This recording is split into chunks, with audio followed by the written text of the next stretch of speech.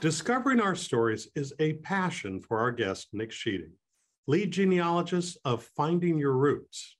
Nick joins us today to share the importance of knowing where we come from so we can better understand who we are. Nick, what is driving the explosion of the interest people have in trying to discover their roots? Well, I think that, an interest in genealogy has been around for longer than anybody can remember. If you go back to some of the earliest written texts, there's a lot of so-and-so begat so-and-so in the first few books of the Bible. And so it's nothing new that we want to know where we came from. And I think that, there's something really tribal about wanting to know your story and to have a connection to other people, a connection to your community. And that gives people a sense of belonging. How did your own interest in genealogy start? I was really fortunate. Growing up, I knew all four of my grandparents. I had four great-grandparents living when I was born. And my grandma Betty was my last grandparent to pass away. She was 95, and she would turn 100 next month. But she was born and raised in Newark area down in the South Bay. And all of her great-grandparents were California pioneers. And so she had 49ers. One of her great-grandfathers would have been one of the very early 49ers, George Washington Forrester. But he went back to Missouri with a bunch of gold. And then my dad was born and raised in Placerville, in that neighborhood. And so, I have a personal connection to that neck of the woods. In fact, this chair back here, I got that from my granduncle Forrest Sheedy, and he taught high school in Carmichael for many years in the 60s and up to the mid 70s. Wow. That chair was bought he bought that chair at Bruner's in Sacramento in 1967. That is a very famous old name in Sacramento. They were the premier furniture providers in this region. Well, when my Uncle Forrest died in 2003, he had no children. And so we went through his things, and he had all of these receipts from Bruner's in Sacramento, where he bought most of his furniture and sterling silver and all sorts of things. So I know he paid $279 for that chair in 1967. It was a lot of money back then. It was. It's a nice chair. I just had it reupholstered on the back, which is why I looked it up. But for me, I know some of my family stories because my grandparents told them to me. And, I wasn't like a little kid sitting at their knee. I had an adult relationship with these people. My great-grandfather lived to be 100. He died in 2000. And I was 26 at the time. And so I got a lot of secondhand stories from grandparents and great-grandparents that really kind of set the foundation for me to want to know more and then start documenting my family as a genealogist. And so a lot of people, I think, are in that position where they either hear family stories or, they have a hint that there's, something to be found and they go looking for it. And other people, they simply just want to know more about where they came from, and they have an interest in history generally. And documenting your family tree kind of puts a personal face on that history. It puts your family into context. When you think about all that you've collected just on your family, you have four boys. Mm-hmm. What do you hope to pass down to them and what it'll mean to them? Well, in one respect, I think that knowing where you and your family came from grounds you. So it kind of gives you a foundation. But at the same time, you're not like bound by it. It doesn't dictate who you are. And some people might find things that are unsavory and they want to break a cycle. And, part of family stories is it's not all peachy and, happy stories. Some families have, trauma and travesty and tragedy in them.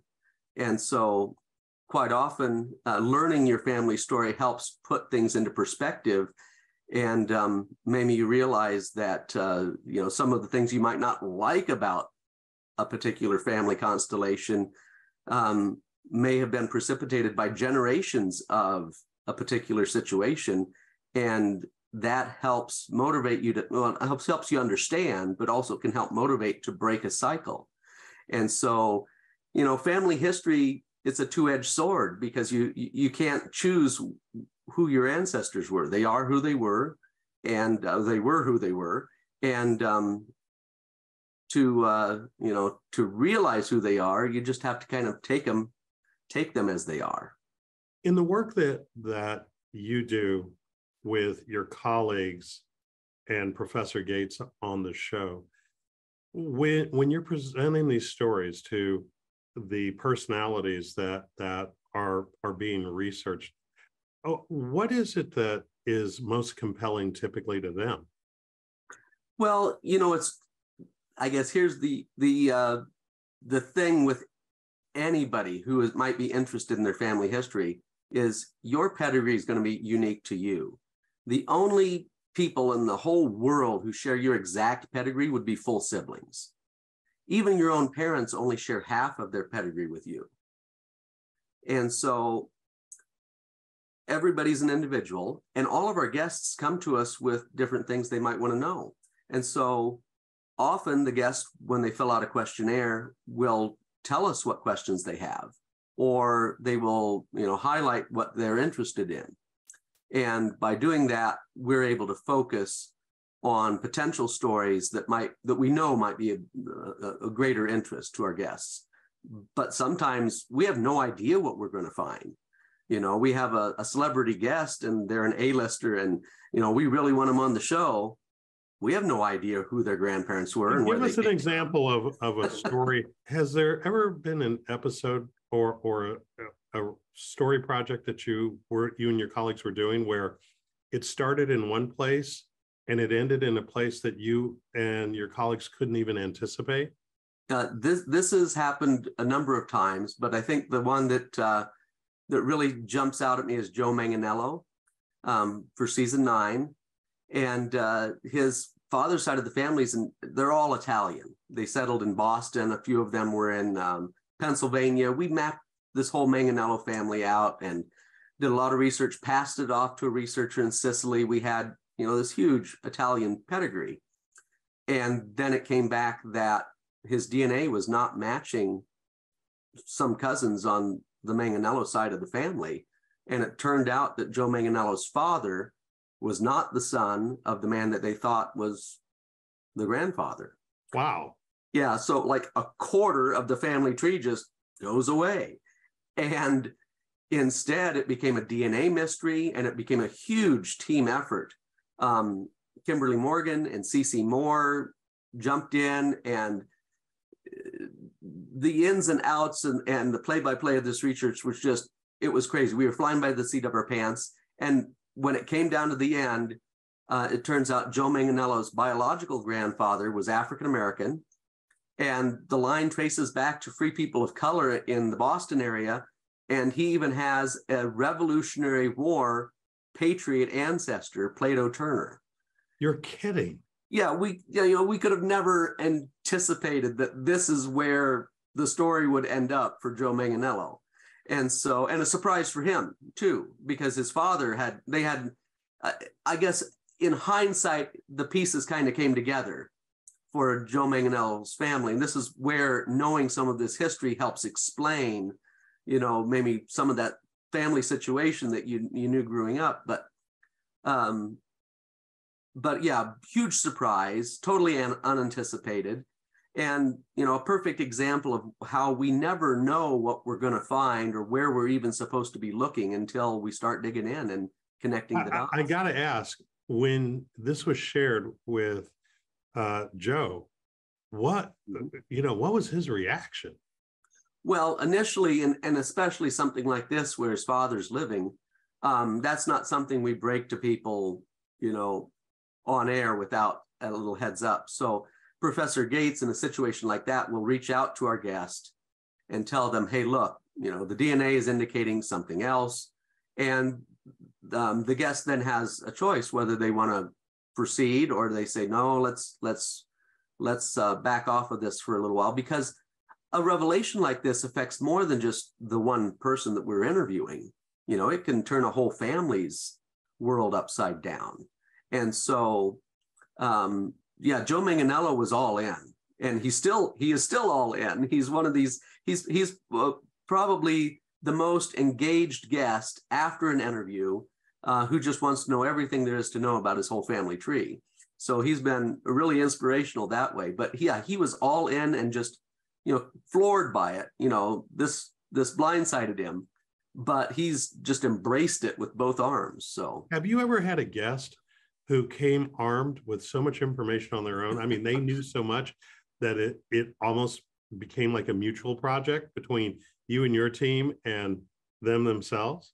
There have been a few guests like that they've come in with an enormous amount of family research, and maybe they're not the ones that did it. Maybe the parents or a grandparent or a great aunt, and they just hand us, an enormous amount of information. One that comes to mind there is Edward Norton.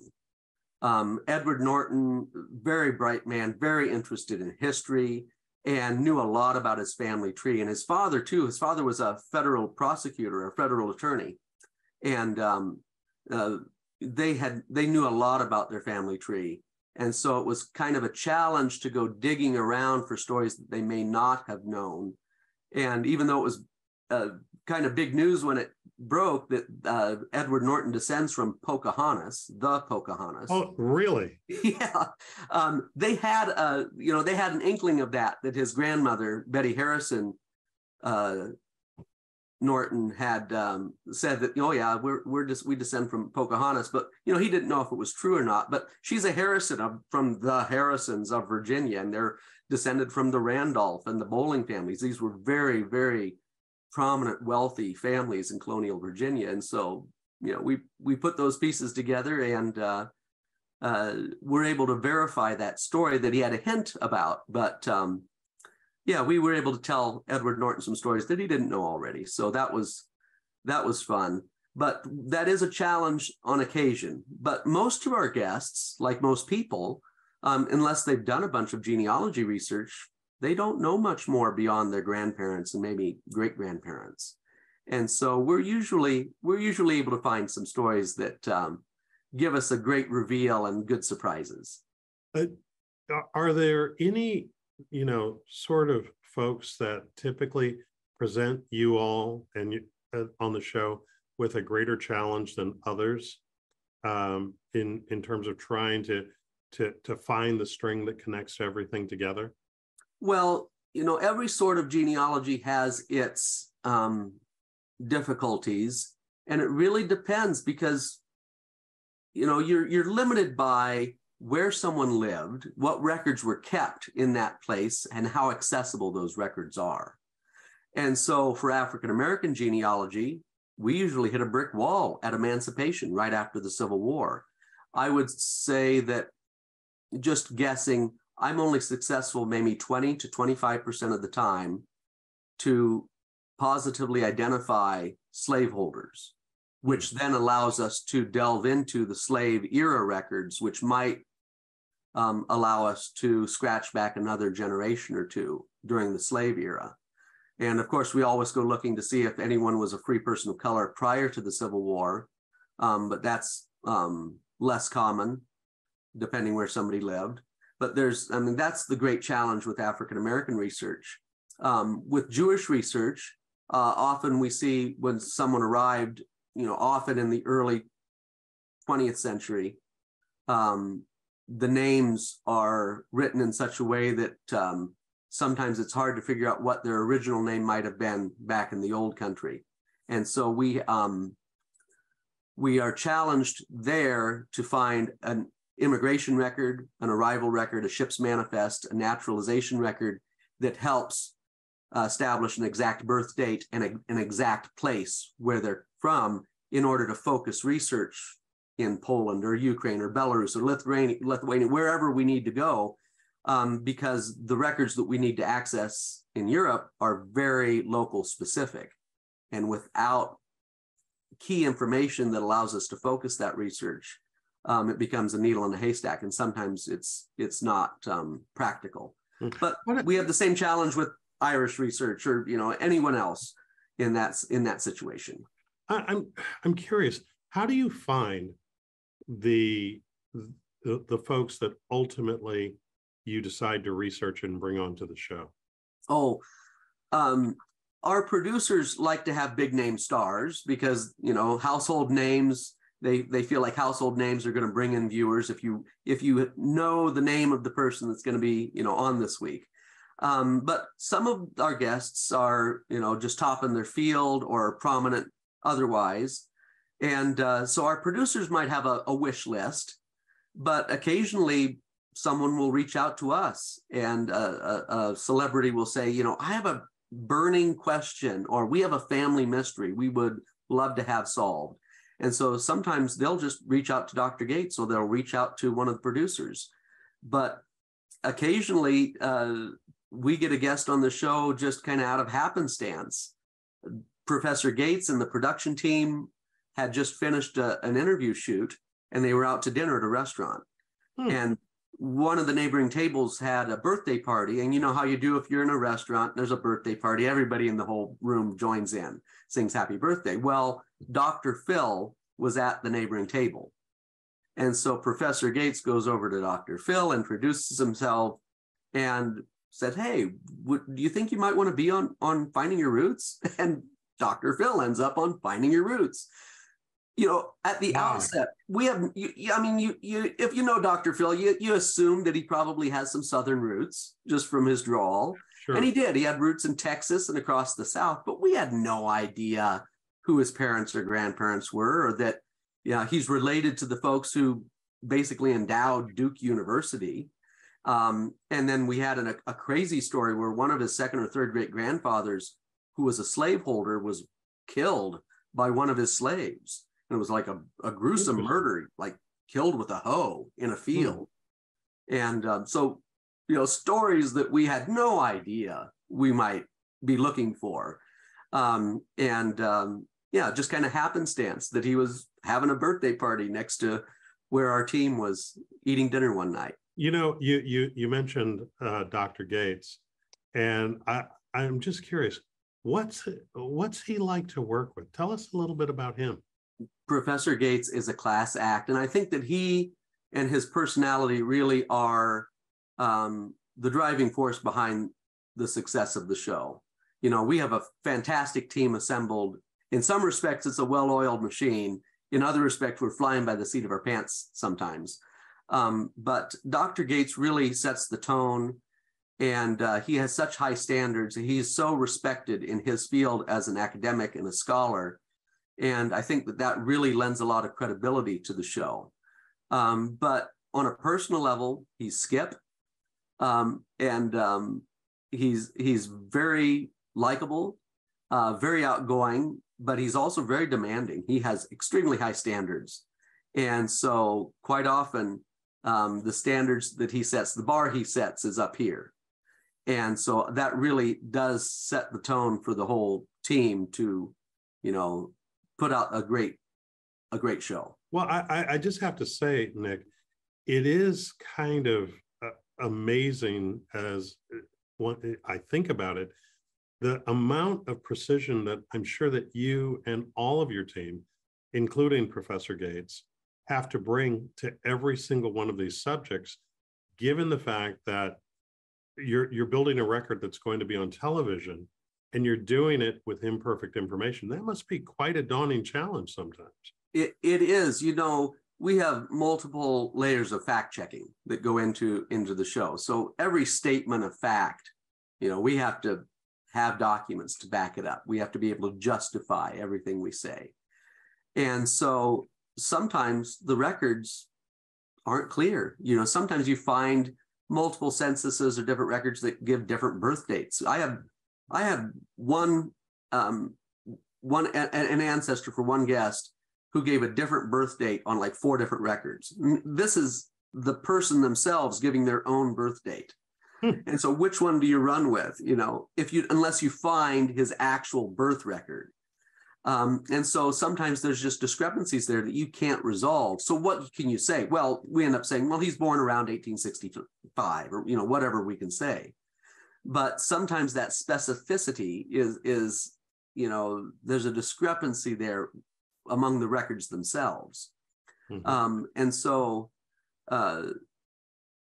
yeah, sometimes there's a lot of confusion with the records, and so we have to be very careful when we draw firm conclusions. However, sometimes that's very simple. You find a birth record, that's the person's birth record, and it doesn't matter what they said when they got married or what's on their death certificate. You know, this is a person's birth record. That's probably their birth date. I want to ask you, for those of us who might just be starting out and we're interested in learning more about our own history, you have any advice for us in terms of where we start and where the big repositories are that we might want to try and access first? For sure. So I'd say for anybody just starting out documenting their family tree, you know, researching their family tree, the first thing I suggest is to talk to your relatives. And even if your parents are no longer living, or, you know, grandparents, hopefully, would be a great person to talk to. Think about maybe aunts, uncles, even older cousins. So family stories might get passed down to some people that, you know, you've never heard. And so you never know what little tidbit of information might help focus your research. But then it's like anything, just start with what you know. And you need to start delving into the actual paper trail research by looking for the nuts and bolts of genealogy, vital records, births, deaths, and marriages. You want to do a census survey. The most recent census we have available is 1950 at this point, but you'll want to find every census that somebody would have appeared on, you know, during the course of their life. And this starts to create a profile for someone.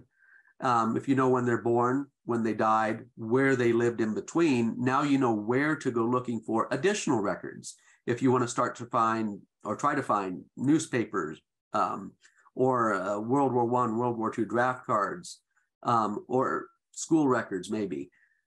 Anything that might start to give you biographical information and tell you a little more about who someone was as a person. But really, you start with what you know, and then each of these records is going to give you key information that will allow you to go back further. Censuses tell you in what state a person's born, where their parents were born, and birth, death, marriage records often will name parents of someone. And so you start to put the pieces together, and as you build your family tree, it leads you to the next step as you go looking for earlier generations. So let me ask you this: how do you balance that inquiry and research out with all of this advent of technology with regards to DNA? Are these like two hands that come together, or is one more important than the other? Hopefully they do come together. And that was going to be the next thing I say, is also test your DNA, because you never know what the DNA might tell you. Maybe you have a family mystery you didn't realize you had. But often the DNA is going to, you'll see match lists. Who do you match DNA with? And it will start corroborating relationships with people in your paper trail research. And oftentimes the DNA will provide leads to help steer your paper trail research. And so that is important. So the DNA and the paper trail research go hand in hand in that respect, or hopefully they do. But then where to look for this? DNA, if you test DNA at one of the major commercial sites, you know, you're going to get your results online on the internet. And the vast majority of the basic genealogical records that you might want to search are at least indexed online, if not digitized. So, you know, we went from you have to go to a library or a courthouse for pretty much every single record to so many records being at your fingertips on the internet. And sometimes you need a subscription to certain websites, like Ancestry.com is a big one, but there's newspapers.com and MyHeritage and certain other sites. There's free sites, websites like FamilySearch.org, which is the website for the Family History Library, which just changed its name to the Family Search Library in Salt Lake City. And that's a major genealogical repository. But many of these large genealogy libraries have an online presence. And then if you go to your local county library, they very likely have a local history room or a local room dedicated to genealogy even. And often they'll collaborate with a local genealogical society, which may maintain collections. You know, that gives us all a great start. Nick, I think we're going to leave it there. But thank you so much, not only for the advice, but for all of the work that I think just reignites a sense of wonder and discovery in all of us. Well, thank you so much for having me, Scott. This was a real pleasure. All right. And that's our show. Thanks to our guests, and thanks to you for watching Studio Sacramento. See you next time, right here on KVIE.